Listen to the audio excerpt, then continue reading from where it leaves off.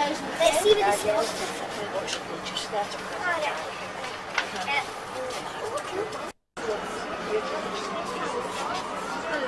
Yeah, it's not a problem, I'll be with you now. I wouldn't mind, Mum, I've got a bit of a sore throat. Just one, thanks, Alice. Get the sniffs. Hello. Nancy and I always meet to come on this, Thomas, and we never get down yet. I think last time Susan looked it up. And It's on you.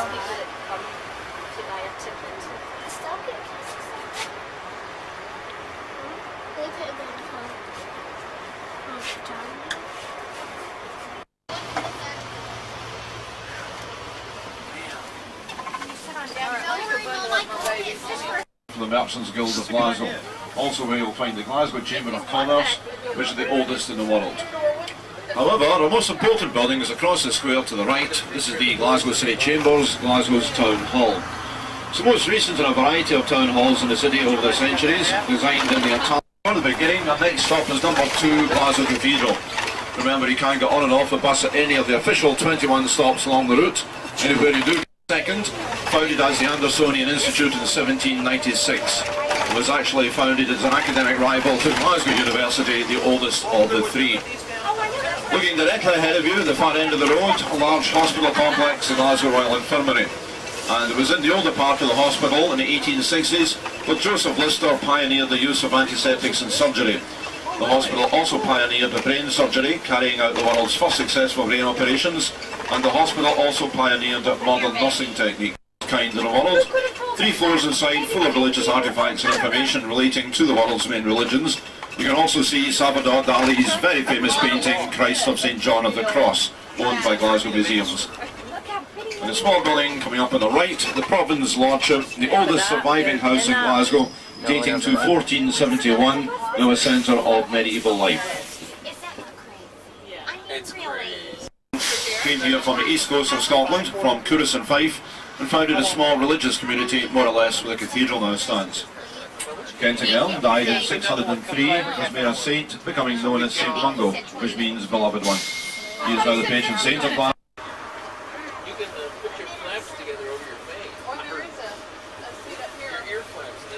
Days will find a huge amount of construction work taking place all over the city, particularly along the River Clyde.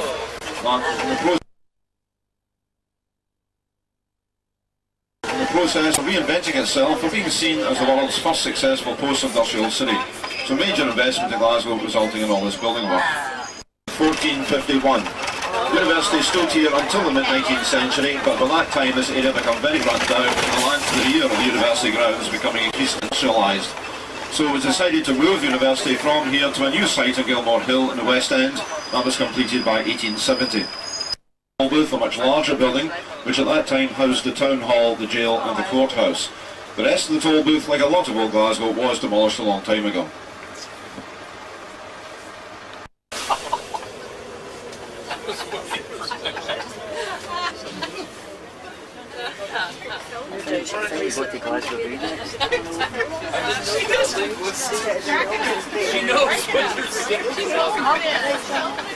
Coming live on in more recent years, the venue for the annual World Big Band Championships, rock festivals, a whole variety of events are staged here throughout the year.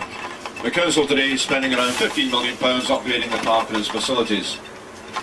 I don't know where we are, but this is most of our request should signal. It looks like that must be the signal. So, okay. Means to get off. Over to your right, the People's Palace Museum, the Social History Museum of Glasgow, the Winter Garden and cafeteria to the rear. The recently fully restored and rebuilt Doulton Fountain from 1888. The magnificent structure represents the British Empire at the time, standing 50 feet high, 70 feet across at the base. It is the biggest terracotta fountain in the world. Restoration and rebuilding cost £3.5 million. Yeah, never mind. Never Not mind. here. Never mind. But later for the transport museum, we're going to get on. Son from the invasion of England. That's what we're talking about.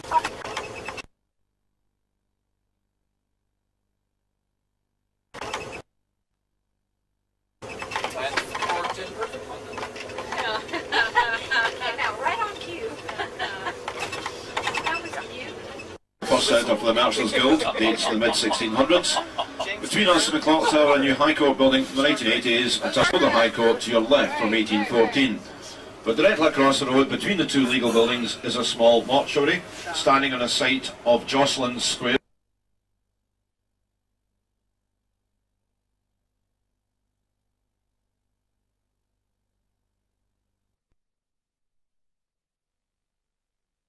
Bridge, site of Paddy's Market, Glasgow's flea market, operates Monday to Saturday, finishing early afternoons, so it should all be cleared away now. Yep. Back across the river to the left, the Glasgow Central Mosque, the first purpose-built mosque in Scotland, but opened in 1985. Now, the River Clyde is Glasgow's principal river, which flows westwards, the direction ahead of you. Further down the river, the Clyde starts to get wider and wider, and many miles further on becomes a very wide river indeed by the time it reaches the sea on the west coast. It is therefore a tidal river. At the moment, we're halfway between high and low tide. Now, this area around here is called the Bigot or Bridge Gate, meaning the way to the bridge. The bridge in question being the original medieval bridge which stood on our left, before being replaced by this current Victoria Bridge in the 1850s. Medieval Glasgow was a very small town indeed. It had no defensive wall, but it did have four principal gateways called ports leading in and out. The north, south, east and west ports.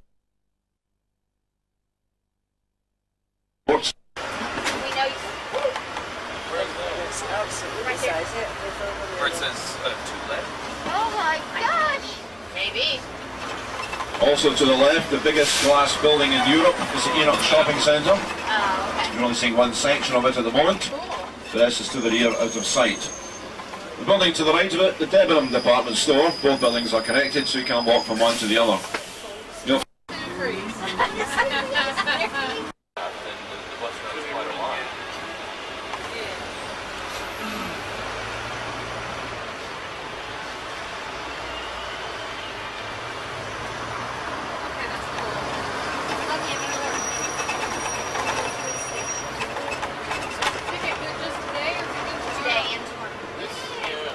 And to the immediate left, the Trades Hall from 1791, designed by the great Scottish architect Robert Adam. We have heard of Adam's style on the sea, came from a great family of Scottish architects.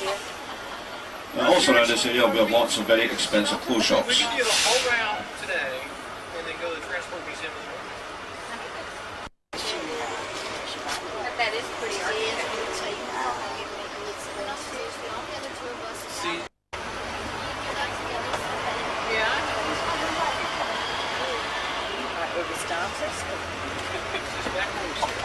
Into George Schwer, just stopping for a moment here and continuing westwards, followed by Glasgow. The city was also known as the workshop of the empire, so they built to show off the wealth and power of Glasgow accordingly, reflected in our buildings. So look above you, lots to see up there. And just over to our left, at the corner there, the Cadora building from 1872, designed by the Glasgow architect John Honeyman, modelled on the original Cadoro, the Golden House in Venice. Wow.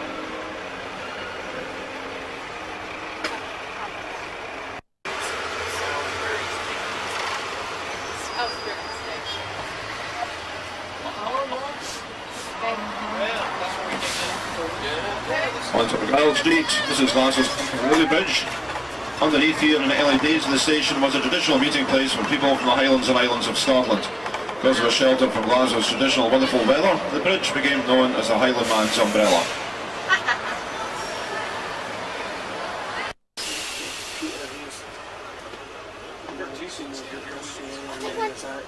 Areas of warehousing lining both sides of the river and areas beyond for short-term and long-term storage of goods. Plus many other buildings connected to the various passenger developments taking place. I mentioned, remember the auditorium, known as the Armadillo, because that's exactly what it looks like. But designed as a series of ship's bows pointing skywards, goes round next to the River Clyde.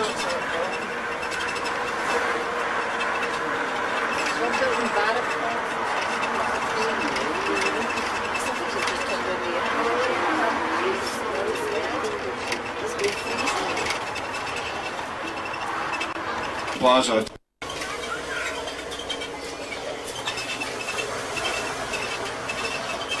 By that new building being erected downriver ahead of you on the right is another casino.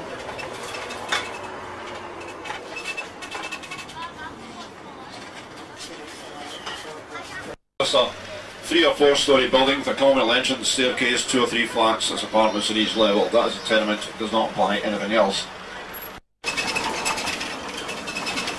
Ahead of you to the left through the trees, statue of a seated figure. This is Lord Kelvin, the great Glasgow professor, regarded as one of the greatest scientists of the 19th century.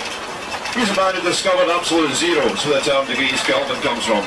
He developed the principles for refrigeration, giving the world refrigeration, hence Kelvinators. Modern formula compass used throughout the world today, Lord Kelvin. We're out in Glasgow University, and again to remind you, founded 1451. Building to your right, the older of the 2 student unions, and the gatehouse to our left, one of the surviving original structures. So everything you're seeing left and right is going up the hill and down the far side is all part of the university complex covering the entire Gilmore Hill area. Now, this being the Christmas holidays, Glasgow University is closed. Nothing's open. You can't take a wander through the grounds if you wish.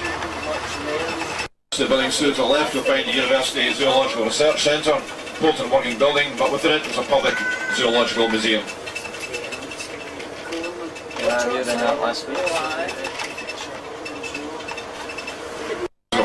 Indeed, there are more graduates per head of population throughout the area than anywhere else in Great Britain. So very popular academic, artistic and media oriented area. Myers Road here very much the hub of the West End.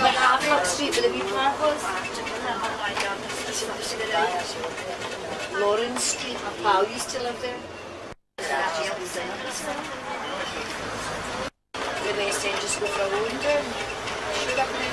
More university buildings to our left, including the Gates House, converted to a family cancer advice centre. Recrossing River Kelvin, the Transport Museum on the right, housing a magnificent transport collection, very, very extensive, including upstairs in the museum, the Clyde Room, containing the largest ship model collection in Great Britain, plus lots of information on Clyde shipbuilding. Is that open again yet, John? Is it? Coming up.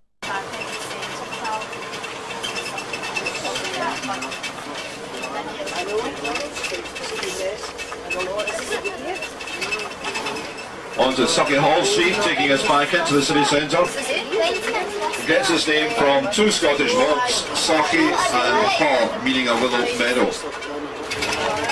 Properisation against Sucky Hall Street, or Willow Meadow Street. This used to be the residential stretch of Sucky Hall Street, the Royal Crescent to the left from 1839. The entire area through here, plus Woodlands Hill, were developed as very fashionable parts of town in the early to mid-19th century. But as the city boundaries are pushed further and further outwards, particularly to the west, so the wealthy prestigious were moving outwards as well. Selling the terrace, see the 3 spires of Trinity College, it's the next Theology College, now converted to flats.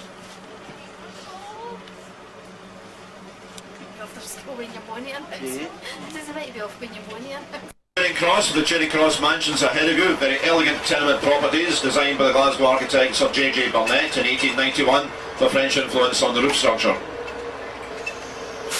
And a few seconds walk down the street to our immediate right brings you to the Mitchell Library, the biggest public reference library in Europe.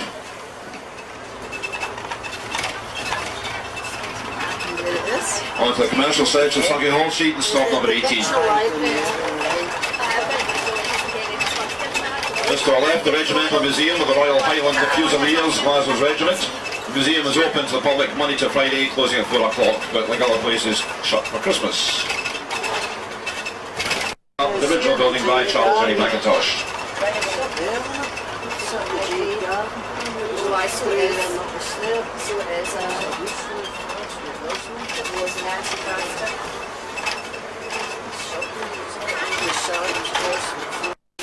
And across the road ahead of you to the right, in the pedestrian precinct, Charles Henry Mackintosh's Willow Tea Room.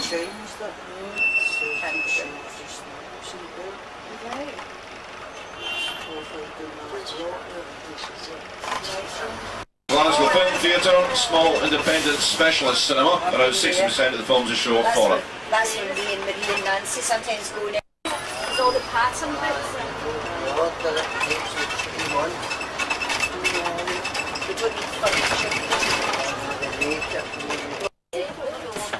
What, Danielle, Megan, give us the Valley, just beyond it, the College of Piping, the National Bagpipe Centre. I've been in that as well. We had any Union of Charlotte Street in the Bagpipe Centre. We went for lunch in the Bagpipe Centre. Next on our right, the Pavilion Theatre, another of Glasgow's many theatres. The city does have a very strong theatrical tradition. And rising above us to the right, the tallest cinema complex in the world, with 18 cinema screens, 4 bar lounges, one of which is a comedy club. Next stop, 21, Buchanan Bus Station. Just before The entire building stands on a bed of sprung rubber to cut out the noise and vibrations from underground trains, the subway system. The John Lewis department store to the right, the top end of the Buchanan Gallery shopping complex, another major retail development running from here down Buchanan Street, various others beyond it. And just beyond the bus station, that area of modern buildings in the background up to your left forms the central part of the Glasgow Caledonian University, the city's third university, of most recent and still expanding. What about you, Megan? Do you want to go round again? Was that a no, girls? Ready to go to McDonald's? Get a burger? Yeah, I'm hungry.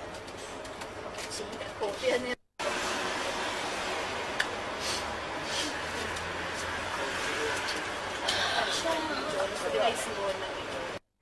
Coming back to George Square to complete the tour, there are 12 statues here. The tall column in the middle has a figure on top of Sir Walter Scott, a great Scottish novelist, poet, historian, father of European historic fiction. Father of European historic fiction. Lower down facing you, William Ewart Gladstone, 4 times Prime Minister of Britain during the 19th century. Born in Liverpool in England of Scottish parents. The Gladstone family were from the northeast of Scotland, the Angus area. He was also rector of Glasgow University on 3 occasions.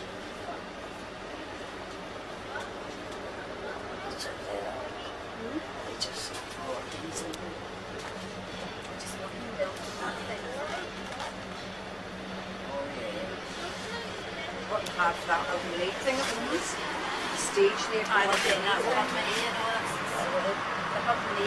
that's the company. Parliament, very successful, popular member in the early part of the century. And follow over to the right, the Cenotaph, the War Memorial, designed by J.J. Burnett. It was officially unveiled in 1924 by Field Marshal Errol Haig. Field Marshal Haig was the Scottish military leader of the First World War, Commander-in-Chief of the Western Front Allied Forces from 1915 to 1918.